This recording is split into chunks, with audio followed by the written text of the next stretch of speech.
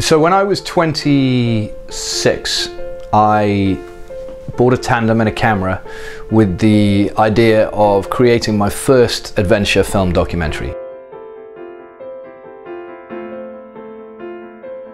So my idea was to start in Alaska and cycle on this tandem bicycle all the way down to Argentina, to the tip of Argentina, so the length of both continents, and invite random strangers to get on the back seat and pedal with me and share their stories, share the journey.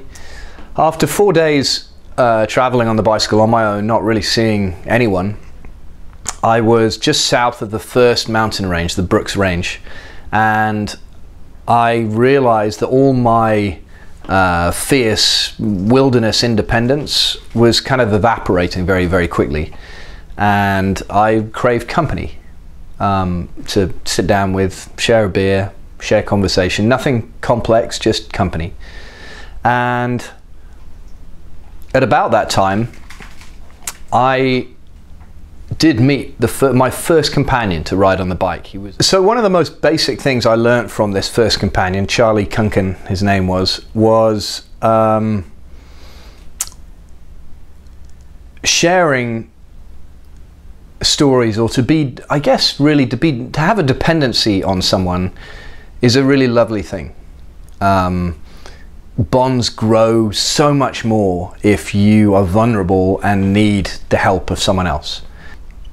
But as I ventured further and further south, picking up and dropping off all sorts of different people, from school kids to you know, families that put me up, you know, having met me on the side of the road and living a few miles down the road, they'd decide to take me in, and after a night they would think, one of the members of the family would think that the trip sounded so fun that why the hell wouldn't they take a day or two to accompany me and be part of it. And you know, people want, I think, inherently to be part of something.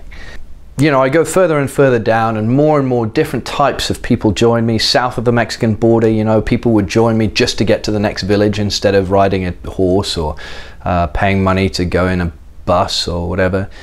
So month by month, and it took 2 years to get to southern Patagonia, to get to the end of the trip, 2 years and 2 months.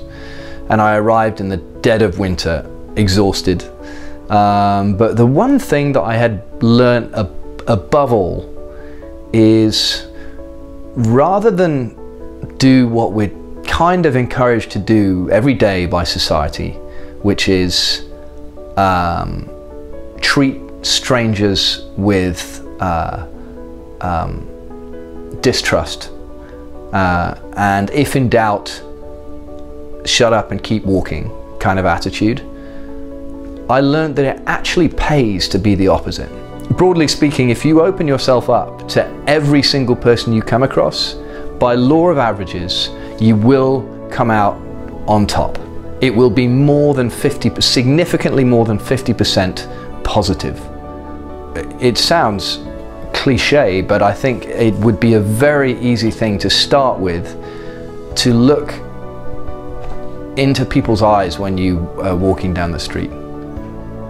Because it's very, very well saying, you know, that you have a smile on your face, but if you're looking at the curb or looking away from people, you're not making a connection. But if you look into people's eyes and smile, you know, it's written everywhere that your smile can make a difference to someone's day, but it's true. And more importantly, by smiling at someone else, you can gain a great deal. But it could lead to you helping them, or vice versa. And I guess that's what makes the world go round. So you don't have to travel anywhere particularly. It literally is on the street outside.